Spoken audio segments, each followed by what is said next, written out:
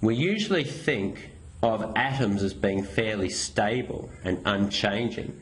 But in some circumstances, atoms can actually undergo decay or breakdown, releasing particles and energy, and actually forming into different types of atoms. That is the process of nuclear decay. So nuclear means nucleus, decay means breaking down, and what gets released is we call radiation and radioactivity. There's three different types of things that can get released.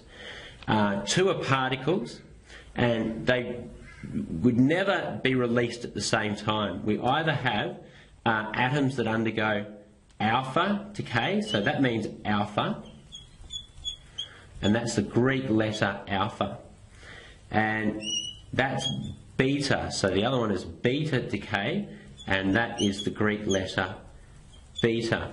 The third one is not a particle, it's just energy, and that is gamma.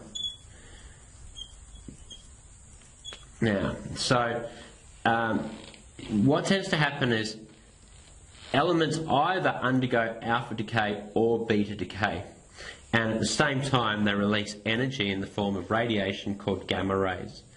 So an alpha particle is quite a heavy particle.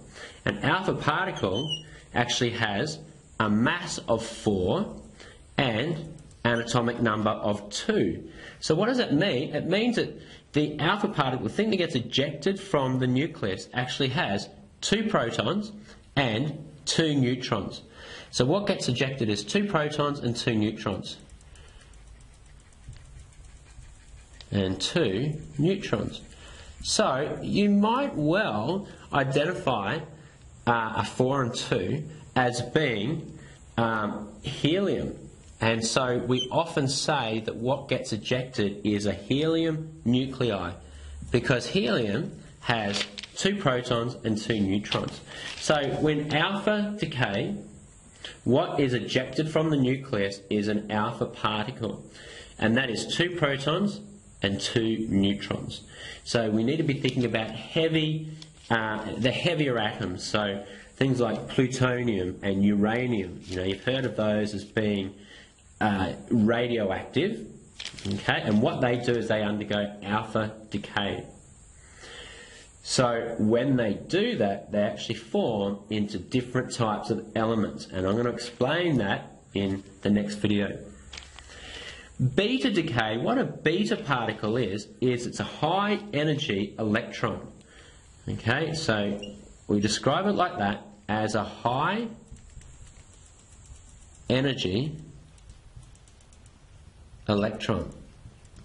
Now, we're talking about the nucleus decaying, but I'm saying that what gets released is an electron. So I'm sure you're thinking, there's no electrons in the nucleus. But what happens is that a neutron splits apart, an electron gets ejected, and what remains behind is a proton. So that means that the atom gains an extra proton. The atom gains a proton. So again, it's a different type of element because it's gained 1 proton. So its atomic number goes up by 1. I'll explain that to you in the next video as well. The next one, gamma, is just radiation. It's part of the electromagnetic spectrum. So it's high energy radiation. Part of the electromagnetic spectrum. Okay? So when gamma radiation gets released, it's just lots and lots of energy. Now that energy can have some negative health effects, but also can be used for in industry and other ways as well. But primarily we know it as having negative health effects. So more on that as well. But that's nuclear decay in a nutshell.